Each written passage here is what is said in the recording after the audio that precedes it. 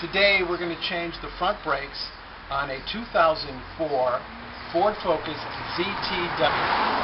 But before we start that, there's some safety precautions that we need to keep in mind. Please don't use the jacks that come with the car, those little cranky things, because if that falls over, the car could land on you. So we want some solid support. These are jacks. These are fairly inexpensive to pick up at most automotive stores. Chalk the wheels here so that the car doesn't roll back and there's no movement of it once it's jacked up. Another precaution is, of course, you put the car in park and you set the parking brakes. This is the brake fluid reservoir.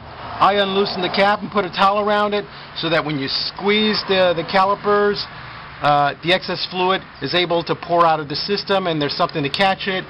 Again, you want to have towels because this stuff is very corrosive and you don't want it affecting any of the metalwork around the reservoir. Brake pads, these are Duralast ceramics. You know, you buy whatever you think is best for your vehicle. I'm just trying these out because we get a lot of dust with the Focus, and I'm going to see if these ceramics help out with that. I'm also replacing the rotor because the rotor on this car is warped. Usually you replace them at every other brake job. Okay, since the wheels are going to have to come off, first thing I do is get my lug wrench, and while the car is still on the ground, I just loosen each of the bolts in a star pattern and just break them loose so that you won't have to apply so much torque when you get the wheel up in the air. So now we're going to jack up the car. I've loosened the lugs on both sets of wheels, and just using a hydraulic jack, I'll make sure the wheels clear the pavement. Now that the car's up in the air, we're going to use our jack stand to make sure the vehicle does not come down on top of us. We pull off our tire. This is our rotor. This one's kind of shot, as I explained earlier. Here's the calipers, and here's the actual brake pad. So we're going to do one disc at a time, because that way if we forget how something is put together, we can jump to the other side, because obviously we don't do brake changes every day. One of the first things we need to do for this brake job is to take the dust caps off so we can get to the nut and bolt so we can release the caliper. And these usually just come out fairly easy. You may need a screwdriver to pry them loose, but now we can use our wrench to get in there and loosen the bolt. I wish I had a metric number for you on this, but I don't because it's not on the socket. This is the caliper spring that holds the assembly in place. You need to get this over that so it's loose, and now once we loosen the bolts, this whole section should just peel away.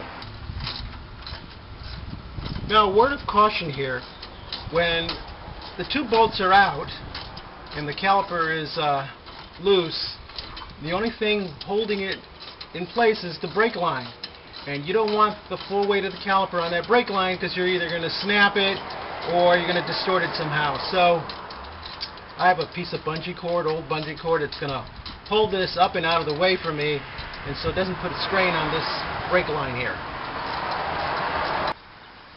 Bottom bolt is out. Top bolt is out. And we've now released the caliper from the rotary and the wheel, so now I'm going to use a piece of bungee cord and find a place where it'll just hold on to this so it's not hanging off the brake key. We're going to take off the outside pad first.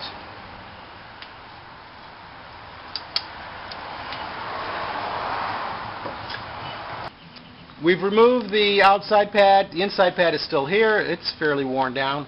I'm going to use the disc pad spreader to push on this pad so that the piston in the caliper is all the way back at its home position, so that when I put in the new pads, there'll be space for them.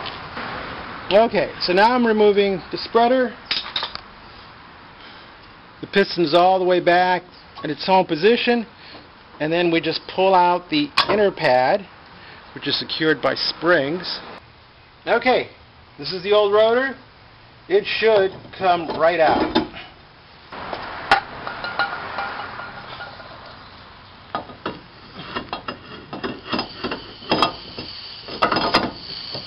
Rotors installed. Alright, before we put on the pads, Duralast has been nice enough to give us some brake lubricant, and I like to put that on any components that are touching each other, metal to metal, because that's where you're going to pick up that vibration from the braking.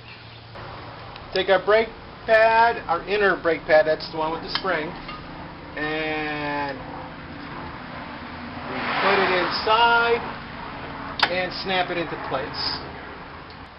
Before I put the outer brake pad on, I'm going to lubricate, again with this brake lubricant, the caliper rail. This is where the caliper is going to rest on. Again, we're hoping to minimize squeaks and vibrations, and this should really do it for us. You're not applying a whole lot, just a small layer of it, top and bottom rail, of course. Pick up the caliper. It's starting to get heavy because there's some pads on it, and we slide in the outer pad, and it should align with the springs. And then we're going to put that sucker on the rails once I get it mounted on here. Okay, it's very important that these guide springs ride up all the way up on the inside. The spring then goes over the notch and then goes underneath the rest of it, and this will actually snap underneath like that, so that the pads are held into place. So again, it's the part that connects to the pad, goes over the top, goes around, and comes underneath these 2 points to hold the pad in place. And now we're going to get ready to slide it onto the caliper.